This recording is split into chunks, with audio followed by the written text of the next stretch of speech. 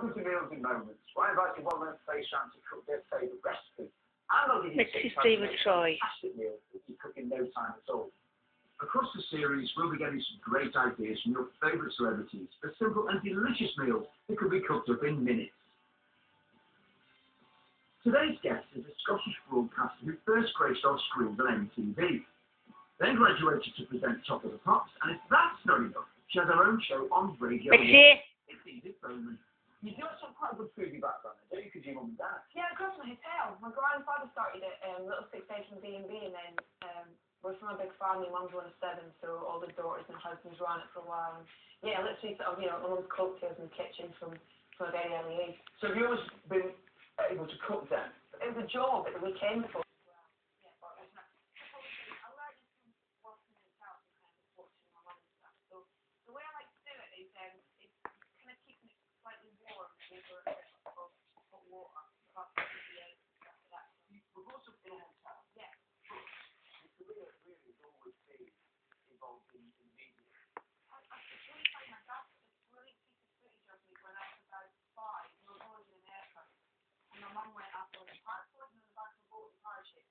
My dad's got a skinny camera and he's filming while he's filming me and he's watching us.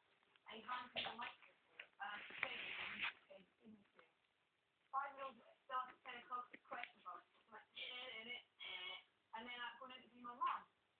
First time I saw you was when you were on MTV. And then Radio 1, did that come up?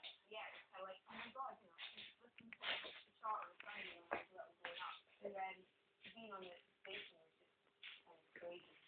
So while the bacon's frying in the pan, it's not to make the star of the show Edith's holiday stores. We chill egg yolks while gradually adding the melted butter.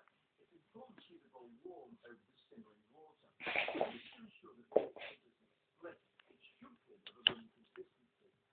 Once it's thickened, add a little white wine vinegar, then add it to the pesto, Dijon and homegrown mustard.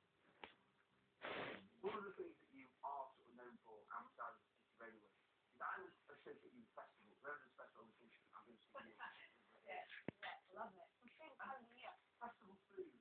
I can also associate festival food with hunting parties, and burgers and stuff like that. I've only ever wanted to take a specific festival, which is in the dark, and one of those kind of barbecues you can get at, service station. Yeah, bad idea. Don't ever try and take any dark at festival. What looks like cooked sausages, slightly charged.